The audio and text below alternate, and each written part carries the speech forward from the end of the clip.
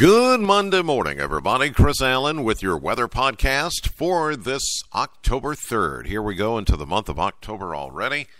And after some showers this weekend, especially early Saturday, chilly temperatures, we're going to warm things up over the next few days. And then, of course, we've got Hurricane Matthew. That is a Category 4 storm, as I speak. A time check here at 4:54 a.m. Central Time.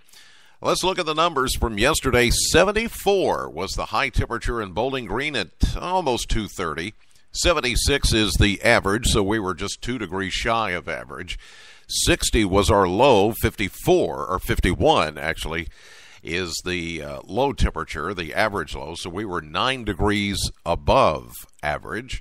1 year ago, we had a high of 61 and a low of 51 back in 2015. No rainfall past 24 hours, even though some of you did see a few sprinkles yesterday.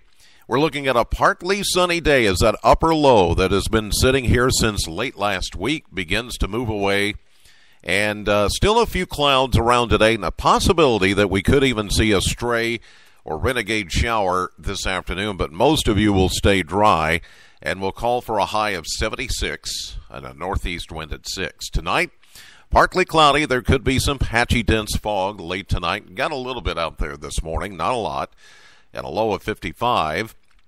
For Tuesday, a return to mostly sunny skies and a warmer flow. We'll get up to 84 on Tuesday afternoon. Wednesday, mostly sunny and 85. Thursday, sunshine, 85. And then Friday, we begin to see evidence of a fairly strong cold front. But the problem with this front is that it's very moisture-starved, but it will serve two purposes. One, it is going to usher in much cooler air for this coming weekend. And number two, it is going to help steer Hurricane Matthew away from the East Coast. Now, there's still a lot of question as to whether Matthew will make direct landfall on the East Coast. It's a possibility. Something that, of course, fall breakers are watching very closely because we got a lot of folks out of town, out of school. They're on the East Coast. They're down in Florida. And Matthew could have some impact with some high surf, high winds, rain, just some nasty weather. As I mentioned, it is a strong Category 4 hurricane right now with winds of 130 miles per hour. It is far enough off the eastern seaboard to not have a direct impact, but certainly folks are going to pick up some high winds and high surf over the next few days on the eastern seaboard. So on Friday, as that cold front comes through, sunshine and 82.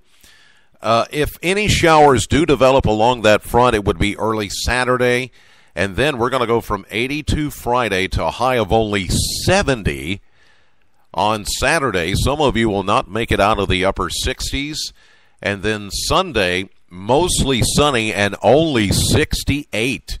And we could find overnight lows falling into the 40s as we get into Saturday night, Sunday night, and Monday of next week. So a big cool down is coming, plus we'll have to watch Hurricane Matthew over the next several days. But relatively speaking, here at home, this week is going to be pretty quiet, but warm.